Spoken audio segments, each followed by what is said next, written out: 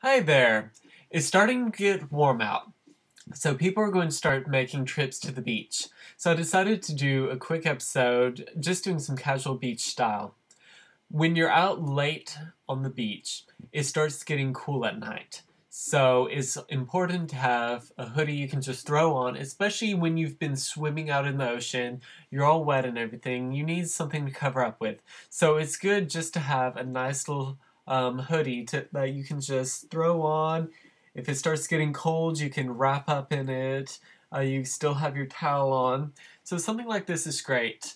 And Hollister is especially known for a beach kind of style and atmosphere that they try to portray. So that's one reason I put this on. Now it is fairly low, just to give more of a laid back atmosphere. Now, as far as accessorizing your beach outfit, something like this, a surfer's bracelet or sailor's knot bracelet, is great when you're out on the water because it has no clasp. You just slide it over your hand. It does get a little bit tighter when it's wet, so it's not going to fall off when you're in the ocean or if you're in a pool swimming. So that's always a good choice if you want to accessorize.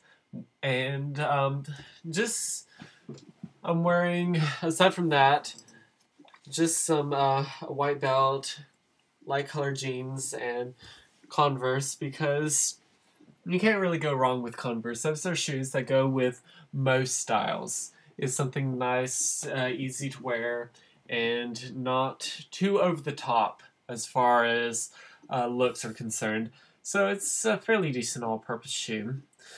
That's really about all I'm going to get into tonight. I know a lot of people aren't going to be going to the beach for still probably a few months out.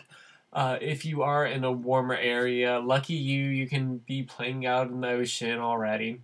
But for those of us in the other parts of the country or other parts of the world that's not quite beach ready yet, the weather is coming soon.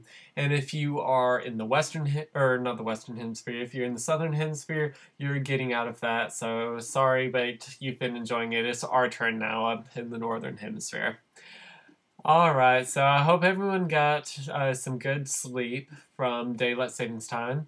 And go ahead, try to get to bed early tonight so you can be fresh and ready for work, school, or whatever else you have to do on Monday morning. From Augusta, Georgia, this is Daily Dade saying have a great day.